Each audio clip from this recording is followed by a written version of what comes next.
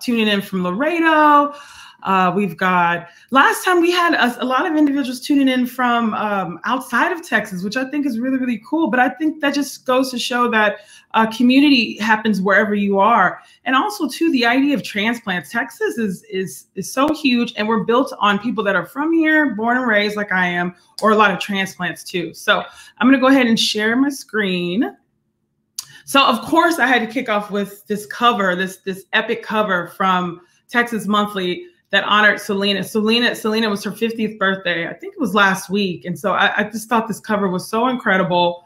A tribute to her and her legacy, which continues on here for so many women that she inspired. And as I shared before, we are an ecosystem. We are here to not replace anything that's happening in the state, but to hopefully support what's going on. There's a lot of incredible organizations here, but we just believe that it's time to create our own table, if you will. It's just important that individuals are here working together, and that we create our own table so that those that maybe have not had a voice feel like they have a voice now. So I'm really excited about that. If you caught us last week, we had Abby Farron. Abby Farron is a global designer. She was one of the first designers when I was kind of starting my career. I started investing in some pieces. She was building this massive brand, Abby Farron, and she decided to say, hold up, it's time for a little transformation. She paused and she met another Texas queen, Susie Batiz, who inspired her to kind of go a different path. They're now working on a really cool project called Alive OS, which is a cool initiative that Susie has created. And Abby also has created a new line as well that's based on her travels and her ventures in Peru. And so she's still based here in Dallas, still doing the thing, but she's got a lot of cool stuff. So if you didn't get to check that episode last week, she was incredible. You can go to hertexas.co, Built in Texas, to check out that episode. She was amazing. And of course, I should let you all know about our launch. So what's interesting about Her Texas, I've been working on Her Texas for the last 2 years. And because of COVID, you know, things, of course, pause and change. And I was planning on launching it last year, but I'm actually so thankful that I got some time to pause, because I think my vision for it was too small. And so we're working on a much bigger vision for Her Texas. I'm thankful for all the men and women who have been part of this journey, who've been part of my journey, have supported all my crazy ideas and visions and events. And so we're excited. This is really, honestly, the first official big launch for Her Texas. And it is a theme of the new Texas.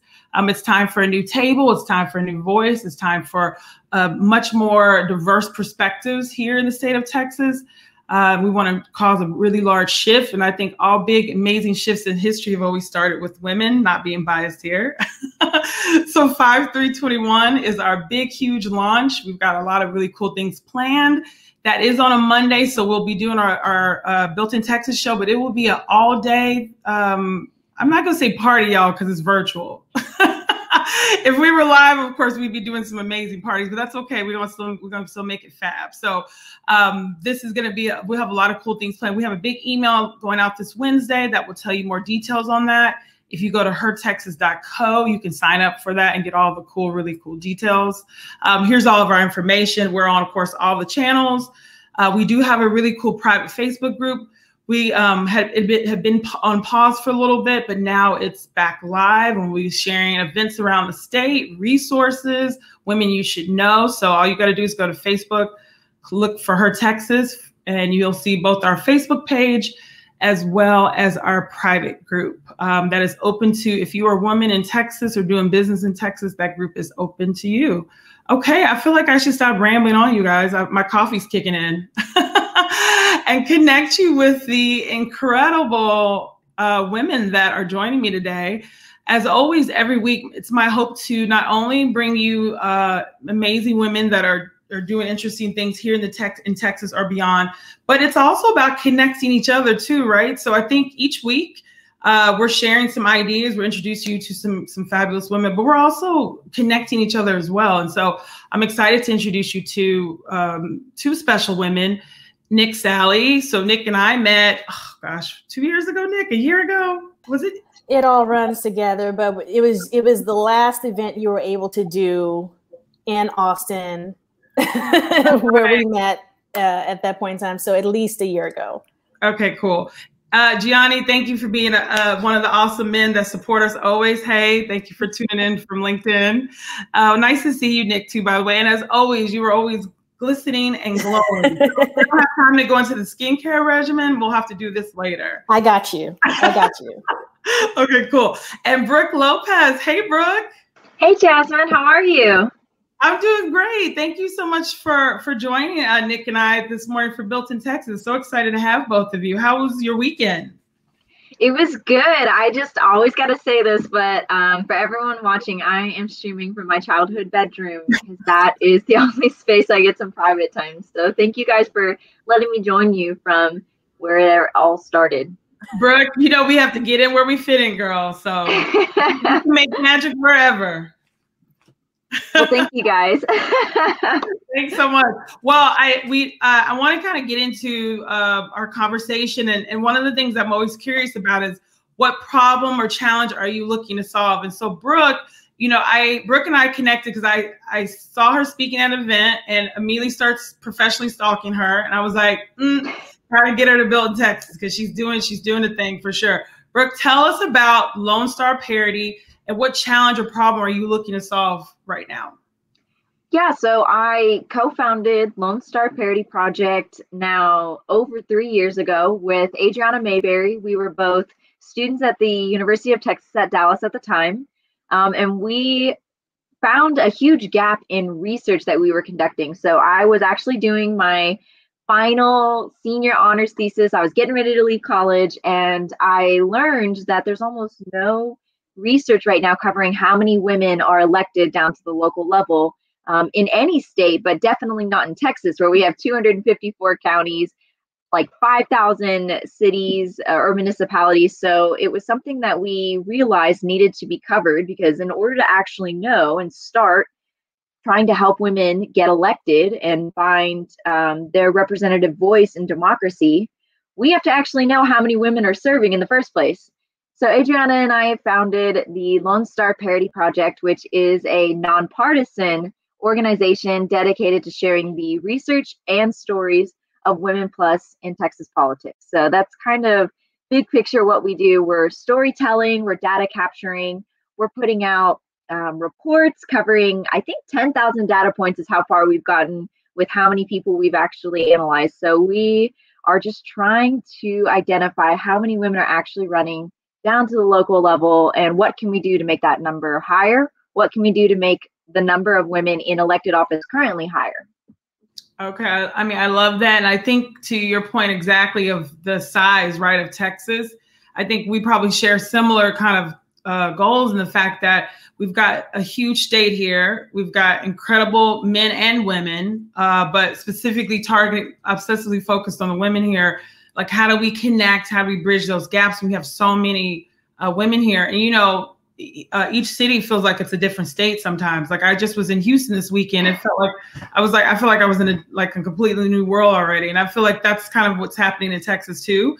Are you, first of all, I have to ask, are you going to run for office? Because that would be weird if I didn't ask you that, Brooke.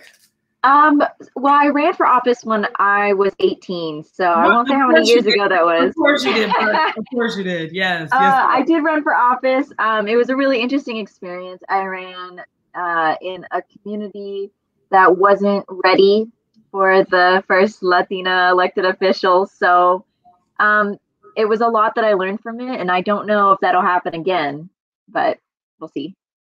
Okay. So what should women right now know about Lone Star Parity Project? So if I am in a town of 200 or I'm in a town of 2 million, what should we know about it, and how can we get plugged in or get involved?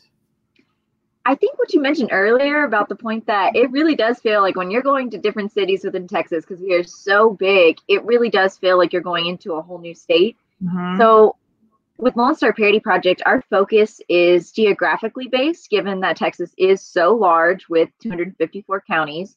We are not only trying to figure out how many women are actually running down to the local level, but we're also analyzing that by county, by seat. We're analyzing that by political party.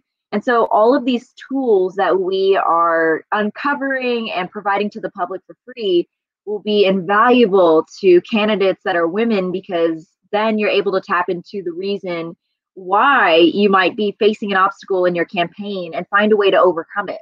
You know that you're one of the first women, or you're running in a county that has never been at or near parity, which means 50% or more women are elected in that county. You'll know going in the kind of resources you might need. I think the mission of what you're doing is so critical and important. It's kind of like when we talk about diversity inclusion, you know, before you can hire the chief diversity officer, inclusion officer, before you can roll out the programs, you really have to start looking at the elements of the company or the organization to see kind of where you are before you can roll out those solutions. So I think what you're doing is so important. One of the reasons why I wanted to pair you two is because you're kind of working with women and getting the data points and increasing awareness and education. But Nick, what I love about Nick is that she's really working at it from that other element of the branding side of it. And Nick has like 6 jobs like I do. Actually, I think Nick may have more. But Nick, so I know you work with Facebook. I want you to tell us a little about what you do, but to this point of women running or women looking out to do something epic with themselves, with their careers or their business or in politics, can you tell us about what should they know about personal branding? Like, how has it impacted your career and why is it so important, especially in 2021? Oh yeah, for sure. No, that's a really great question. Let me just give you some really quick background to set the context here. So when I was in college, I interned for someone who was at EMI Music Marketing. EMI owned Virgin and Capitol Records. After college, I rolled on full time and I was the youngest person on their team, and they gave me the Dallas-Fort Worth market to work with, which was the #7 market in the US. So you know that whenever an artist comes through on a tour, they will stop in Dallas because it's such a huge market. And so at like 22 years old, they trusted me with that huge market, and I was the marketing rep representing, you know, everything from R&B to country to heavy metal and all of that, and taking care of those artists when they came in town. That got me interested in entertainment law. So after that, I went to law school and I got my JD with a certification in intellectual property, which is trademark, copyright, that kind of stuff. After that, we were in the recession. So it was really tough to get a job as a new attorney. And so I went to Austin. I moved to Austin to work for Facebook out of law school, and I served on the intellectual property operations team. We built out the notice and takedown program globally. I wrote policies. I trained and managed our first contractor team, teaching them IP law and things like that. And at the same time, I also ran my law firm, my trademark law firm on the side, and always have, because honey, the bar exam is not easy. I passed it on the first time and I'm never taking it again. So, wait, Brooke, aren't you in law school right now? Yeah, I'm in law school right now, and I'm actually taking the bar in 3 July. months. So yeah. You guys have to connect offline for sure. Honey, I'm gonna light some candles for you. I'm sitting up here, I'm doing some stage. It's gonna work out. It's gonna be all good. Yes.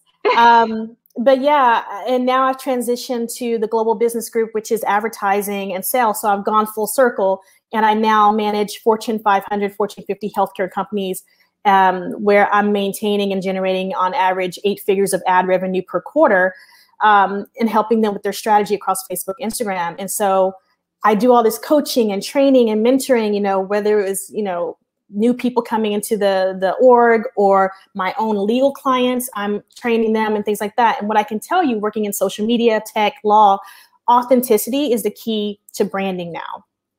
We're all thinking, oh, you have to have this life, you know, your personal life here and your business life is separate, and you're kind of like wearing a mask. But those days are long gone. Now it's about integrating the whole person into whatever work-life balance that they have. So for me, the way that manifests is my personal branding is when I run my law firm, it doesn't read like a law firm. You go to my website, nicksally.com, you're gonna see not me in a black suit, a tie, and that pinstripes, whatever. I'm in a white suit, you know, sitting on the kitchen counter, basically working through different things. And it's supposed to humanize this area of law where my audience should feel like, hey, we went to college, we were best friends in high school, and I just so happened to become an attorney, and now you come sit at my kitchen table and ask me all the legal questions you want. And I just break things down for you so that you feel supported and cared for and nurtured to grow your business. I want to make law accessible. And so personal branding now is about being authentic. I'm also a very spiritual person. So you're going to see on my website crystals, sage. I read tarot cards. I'll pull a tarot card in a legal session in a minute, honey. Like, if we need some more clarity from spirit, why not? You know, so most people don't lead with that, but I do. And I think that sets me apart from other attorneys because I'm mixing left brain, right brain, creativity, logic, and all those things, which really helps me have a well-rounded session with a client. So personal branding is all about authenticity. I mean, I love that. And I feel like social media and sometimes society is telling us opposite of that too. A lot of times for me, I'm horrible with social media because I'm like, I have nothing cool to post, y'all. There's nothing cool to post today. There's nothing, but I love the fact that it's about being authentic. And I have a friend who coined the term proportional. And I think it's to the same point that you have, Nick, is these two worlds together that's supposed to be this joint thing. So maybe tell us, what was 2020 like for you? Like, were you still doing your Reiki, or were you really wearing them tarot cards out in 2020? Like, tell me what happened. You know, it was a lot going on for 2020, to be quite honest with you. Before we hit March, I was ramping up my law firm and my business coaching arm of the law firm, again, non-traditional, to launch a course. I have Brand Magic, which is a branding course. It's 30 days long, and it basically helps entrepreneurs to get their branding in shape so that they can be professional and launch in a way that makes sure their audience knows who they are, trusts them, and then will convert. So I had the class lined up, and then COVID happened, and all of my students couldn't, take the course. They needed to reset, and that was totally understandable. And so we all needed to reset. So I think for me, taking that step back, reassessing my own business, how I could be of service to other people, it made me take kind of a look at where else can I serve and how can I help my clients or potential clients. It also made me really focus on rest, to be very honest with you, and self-care, which went right on over into the spiritual realm. So yes, I was doing Reiki for myself, for friends. My mom loves it. But I was also wearing the tarot cards out, like, Spirit, what's next? What's the theme for now? And I will tell you, 3 readings in a row, Spirit said the same things, like, you need to sit down. Please take several seats. You need to rest, because if you don't, you're going to burn out. So it was really a thing of being in my masculine a lot and always wanting to go, because that's how you prove you're worthy. You show impact. Spirit was like, no, lean into the feminine, rest, plan, get a massage or whatever, whenever it's safe to do so.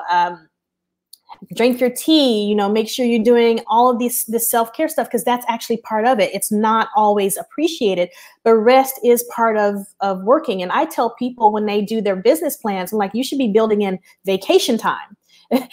Breaks should actually be a part of your business plan. So that's kind of what happened for me, is just resetting. Now the course is evergreen. I've come up with more plans. I'm doing my own rebranding, which is very exciting because I want to bring in the spiritual side of the business as well and let that be more prominent. So 2020 was really a year of discovery for me and getting out of my comfort zone by making myself stop and rest and be okay with planning and not moving a million miles an hour. I love that. I can't wait to see the new brand, because I think that's what always stood out about you with me, was that you're embracing both of these sides. One of the things about Her Texas, along with just creating a community that lets us start talking like this with one another, is this holistic perspective of entrepreneurship. A lot of times we're out there hustling, pushing, trying to find capital, trying to get customers, trying to even know what we're doing. And we totally forget about the wellness piece of it. Until we get to the point where we have to stop. And so I think with COVID has been challenging for so many of us, but it also has given us the time to rest. I was reading somewhere where the environment got a break too. So many amazing things happen environmentally too. Brooke, I'm interested about, with Nick, you go on her website and she does look like that amazing girl you went to school with that always had her hair together and was like always her grades were great. I'm like, what was I doing, right? But she's like this badass attorney and doing all this incredible stuff. The misconception people have of women too, and even with me too, I don't have children yet. Of course, I like children, but I've focused really on my career. And I've had so many people tell me, I guess you don't really want to have kids, Jasmine. I was like, what? Yeah, or you just prefer to do this. And it's like, no, we're like these full, well-rounded people that have passions and hopes and dreams. I'm curious about you. You seem like you've been ambitious for, probably you were that girl selling the Girl Scout cookies like I was too and killing it. What's the biggest misconception have of you? People probably would know that Nick is into the spiritual Reiki and tarot cards portion of her business. I love that she's infusing that with her brand. What's the biggest misconception people have of you?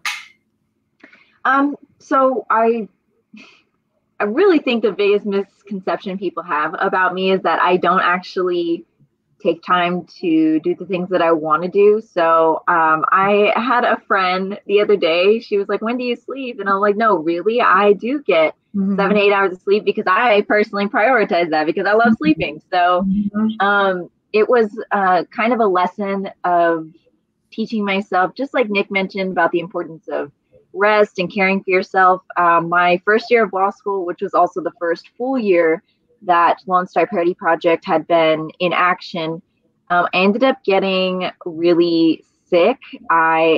Just a barrage of things like so my eyesight declined almost immediately in law school, which was insane. Never thought that would happen to me. I had like perfect vision going in, and then I couldn't even see like road signs. Had to have my gallbladder removed. Had to like wear this brace on my elbow because I was sitting too long at a desk. And so all of these things started happening. And I realized that I had so much more time trying to recover from all of these things than if I would have just taken the time to care for myself. So the biggest misconception now is that you can't be a really busy person. I feel like that goes for a lot of women. Yes. You can't be a really busy person, but also take care of yourself. Like when people, I'll joke with friends and they'll be like, do you even have time to watch TV? And I'm like, yeah, I'm binge watching the same shows you guys are on Netflix at the same exact time. Like we're all doing it together. I just happen to like, I might be working when I'm watching the show, right. But, I wish that I could really impress upon people, one, how important it is to take care of yourself in the moment so that you don't end up with that long recovery time. But then two, that just because there's a woman doing badass chingona, like doing the work, also doesn't mean that she can't be relatable and do the exact same things you guys are doing in terms of self-care. And I guess that goes for men and non-gender conforming folks too. Just, busy person doesn't always mean that they are not enjoying their free time. Well, first of all, Brooke, huge point. And I know I'm going to say you're my little sister, because I'm assuming you're younger, because I've been around for a while. But I love the fact that you get that now. It's taken me a long time to get to where you already are, because I was of the belief that you had to keep pushing, you had to keep grinding. I had a drink. I was drinking once at a bar before we could go, when we used to be able to go out. And I had this client of mine. He's like, Jasmine, what? Is everything all right? I was like, yeah, it's great. It's Friday. And he was like, I just haven't seen you drink before. I was like, are you serious? I keep vodka on tap at home. What are you talking about?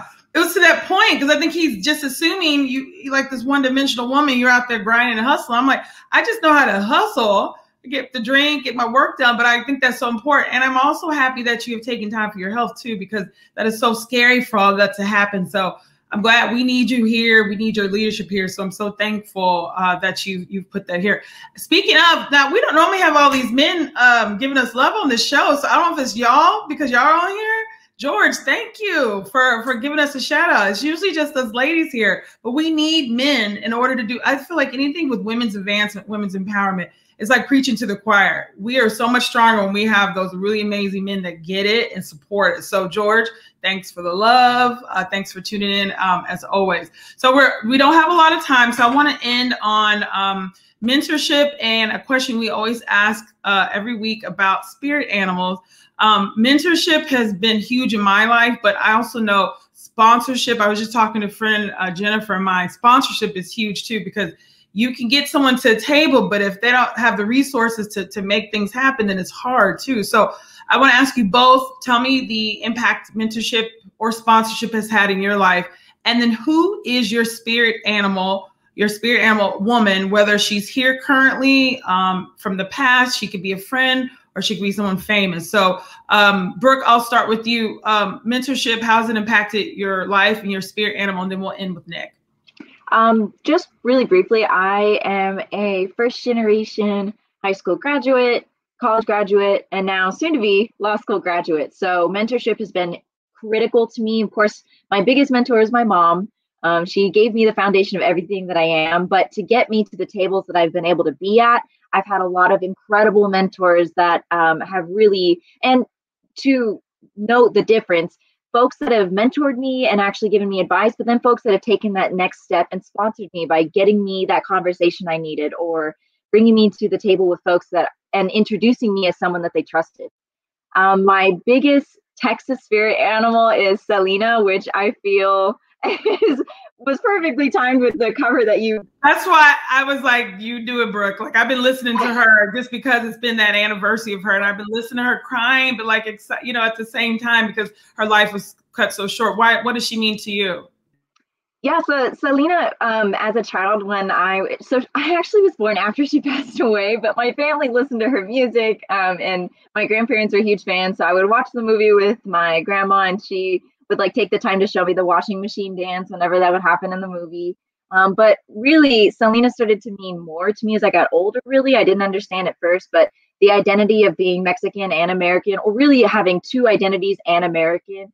I heard somebody mention the other day, I wish I could remember who it was, about the fact that we want to embrace the fact that we are Mexican and American, or whatever the beginning identity is, and American versus Mexican American, because these are two beautiful different identities that come together to make us, versus one identity limited to what people conceive as that. So huge point too. And what's so great about Selena is that she transcends ethnicity, age. I mean, she just had that spirit about her too. So I thought that was amazing.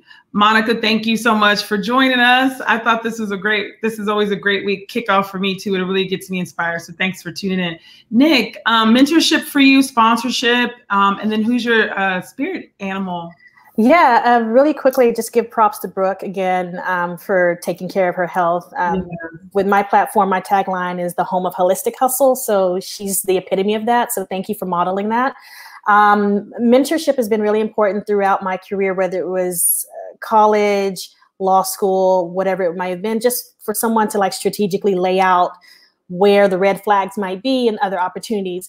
Beyond that, sponsorship has been even more important in my adult life now, because it's kind of become this mastermind situation where I mentor other people who also then mentor me, because we have different specialties and we have different areas of expertise. And so those people, the biggest thing they do beyond advising me is connecting me with other people who help me understand, like, they give me the seat at the table. Like, they tell me where the table is, and then they actually pull out the chair and say, Nick, sit here.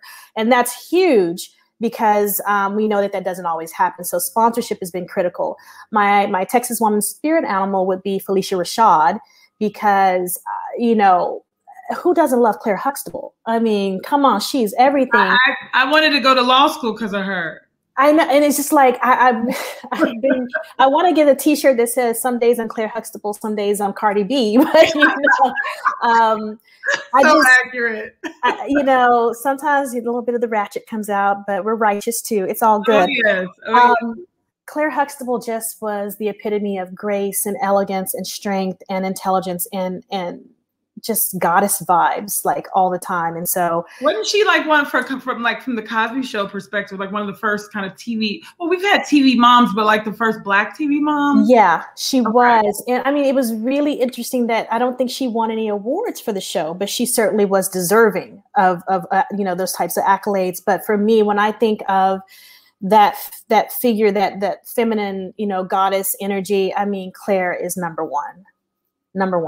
She's amazing. She was also, that was the first time I saw you could have a fireplace in your kitchen. I was obsessed with that at 9. Now, Brooke, I don't know, that might have been a little bit before your time. I'll have to send you a clip, girl. But she had a fireplace in her kitchen, and I at like 9 or 10, I didn't know you could do that. Like, so she represented. She's on another level. Yeah, so many things, right? So, well, I want to thank you both for joining me. Our time, of course, is up. As I told you, this runs by so fast. So, I connected you because I felt like you had some similarities, but now as we've been talking, you guys should probably have quite a bit. And that's kind of what the impetus was for Her Texas, is that we have so many things in common, and what would happen if the women in the state got together for the greater good, and to know that you're not alone too. So I'm thrilled to connect you two. Hopefully you all will talk about some holistic hustling, because I agree. I feel like Brooke was the poster child for that, Nick. I think that was a good call for Yeah, Brooke, if you got questions on bar exam, hit me up. We can chat. I will. I will. Thank you. You're very welcome. Thank you so much, ladies, for joining me. And thank you all for tuning in. We send a big email blast out every Wednesday. This episode will be included in that. We'll also have details on our big launch. It is going to be really fun. Y'all, I'm not even shooting that from my house. Like, we're turning this up. Like, it's going to be really, really fun, May 3rd. So I hope you tune in for that. You can go to hertexas.co to sign up for our newsletter. It goes out Wednesday. You can learn a little bit more about Nick and Brooke in that newsletter too this Wednesday. So have a fantastic week. I hope you all have, you kill it this week with your goals, and know that you're not alone. We are a connected community, and we'll see you next week. Bye. Bye.